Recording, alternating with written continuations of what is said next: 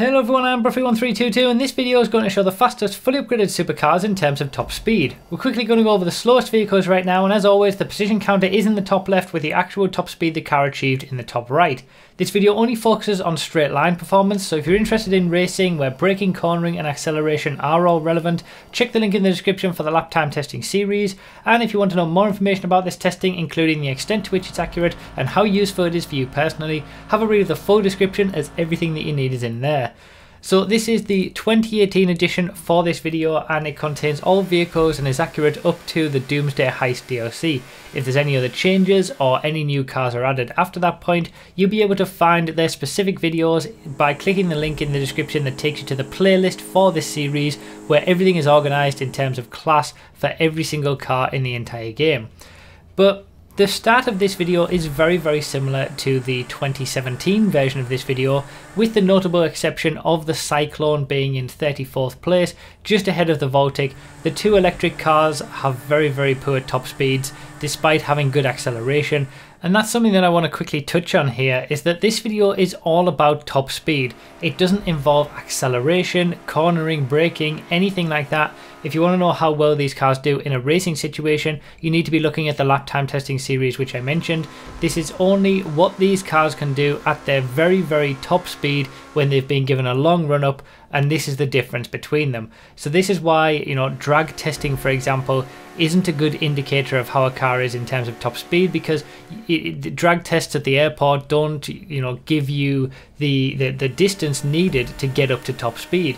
Drag tests are more about acceleration, and there's so much variation and variety in potential performance of a car when it's accelerating that it is a very inaccurate way to test cars. So drag tests are something that I don't do and I will never do, because it's just not a very good way for to you know, learn about cars. But this is specifically about top speed, which is why you're seeing the list in the order that it is. And that's why the electric vehicles like the Cyclone and the Voltic, despite having good acceleration, are way down and at the back of the grid in terms of 34th and 35th places. Now at this point, around the 20th, 21st, 22nd, 23rd area, we're seeing some pretty, you know, respectable vehicles like the Zentorno, the T20, the Osiris. We've seen a lot of vehicles that are not too bad around a track in terms of lap time, as we saw from the lap time testing video, but they're only, you know, sub 20th in position for top speed. And that's the thing that also you need to understand about top speed, is that top speed doesn't have much of a relevance for regular racing. Again, for that same reason that when you come to a corner, you're not having the amount of time required to get up to top speed and make use of it before you have to come to another corner and slow down and start turning again. So for example, the XA21 that we saw there in 19th place, it is actually below the Tyrus, but because, and the same with the RE7B, it's very similar to the Tyrus in 17th place. In fact, it gets exactly the same top speed of 123.5 miles per hour.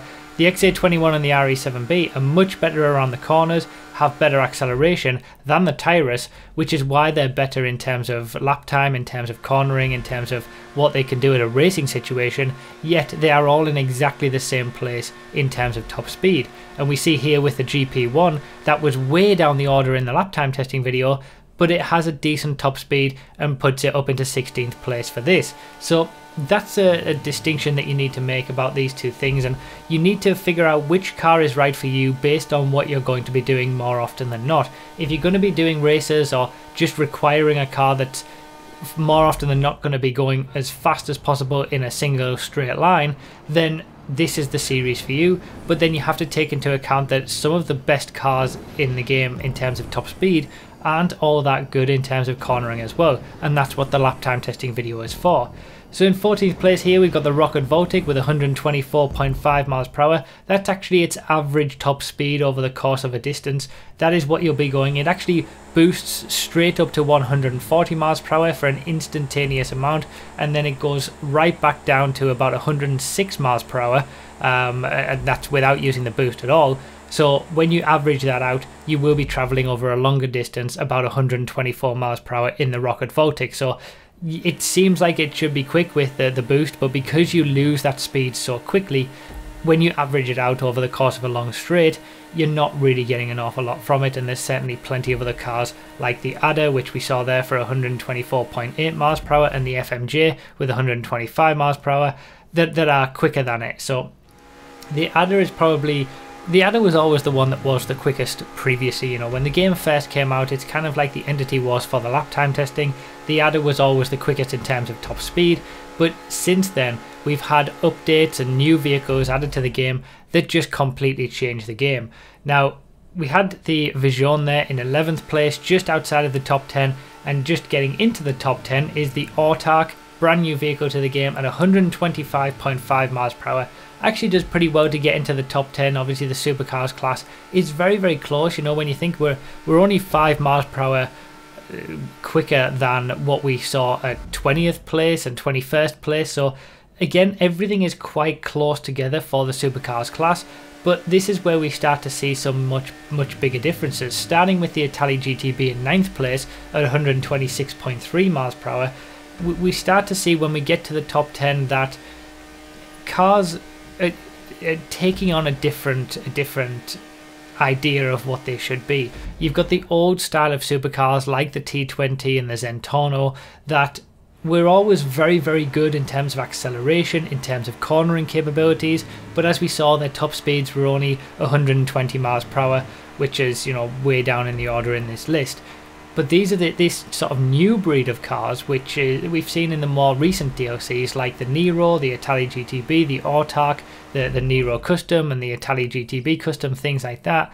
They not only can corner pretty well, but they also have very high top speeds. Also, you know, in addition to that, the Wagner here in 7th place kind of underlines how good it is in an all-round situation and how good it is of a buy in general, with it being so good in terms of lap time and also having a top speed to back it up of 126.8 miles per hour, which is very close. And when you get to these small differences in top speed, it's something that you're not really going to notice all that much. There's so many different variables that can be taken into account when it comes to, you know, even just racing on a long road like this against your friend. Just the slight little movement of the left stick and turning will slow you down, all that kind of stuff. So the differences here of a few point of a miles per hour isn't really all that great. So the Wagner again there in 7th place, really underlying how good it actually is overall. The Italy GTB Custom and the Nero Custom are slightly quicker than their regular counterparts, although in the Italy GTB's version, the Italy GTB Custom is slightly slower around a lap, but it is slightly quicker in terms of top speed. And then kind of the best of the sort of competitive supercars is the X80 Proto in 4th place here, just missing out on the top 3 with 127.5 mile per hour top speed. This is why it's very good for stunt races, because it can corner very well. Same with the Nero Custom that we just saw in 5th place.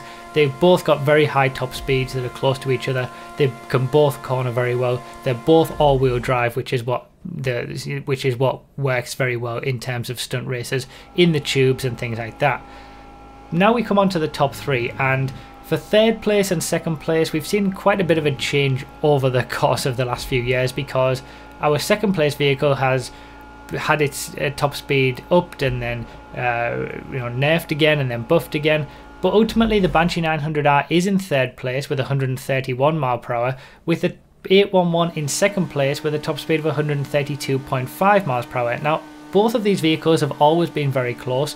The 811 gets its top speed more from a bug, and it will actually be going quicker at higher frame rates on PC, but this is the quickest vehicle you can use in regular supercar races in terms of top speed, which leaves of course the Vigilante, which has a top speed of a scarcely believable 147 miles per hour. Again, the same way that I mentioned for the Rocket Voltic, that is the average speed that you'll be going over the course of a long distance. With the Vigilante, it is similar to the Rocket Voltic. It boosts up to about 150 miles per hour, but it loses its speed much slower than what the Rocket Voltic does. The Rocket Voltic almost instantly goes back to 106 miles per hour. The Vigilante takes a bit more time to lose that speed that it gets from the rocket boost, which is why its average speed is so high. And as we can see in the comparison between the Vigilante and the 811, that is a big difference in terms of top speed. The Vigilante is that's where it gets all of its lap time from as well.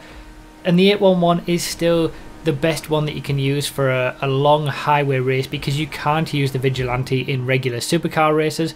But you do have to take into account that the 811 and the Banshee 900R, our second and third placed vehicles for top speed, that they aren't very good in terms of cornering ability, and that's why the X80 Proto and the Nero Custom were the best all-rounders. Now we've got the Wagner, which is there or thereabouts and is incredible in the corners.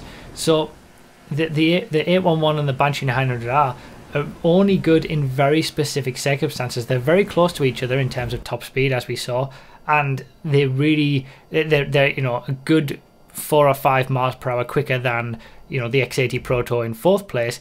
But when it comes to regular supercar races, you do have to take into account what kind of track you're going to be on, and most of the time, even if there's only a small number of corners, the 811 and the Banshee 900R just won't be able to give you the performance that you need for a track that is anything other than just a really long straight. And that's what we saw from the lap time testing video. Those two cars are quite far down the order for lap time, but obviously they're closer to the top for top speed. But ultimately, again, the Vigilante is the number one. It's just crazy, really. It should be in its own class, really. You know, it kind of, it's not really a supercar in comparison to the others, but in, you know, I suppose that you can't use the Vigilante in regular supercar races anyway, but it is the fastest car in the game in terms of top speed. So that's pretty much it. Remember to read the description for more info, comment with your thoughts, like the video if you enjoyed or found it helpful, subscribe for more, and consider supporting on Patreon. Thank you all so much for watching. I really do appreciate it, and I'll see you next time.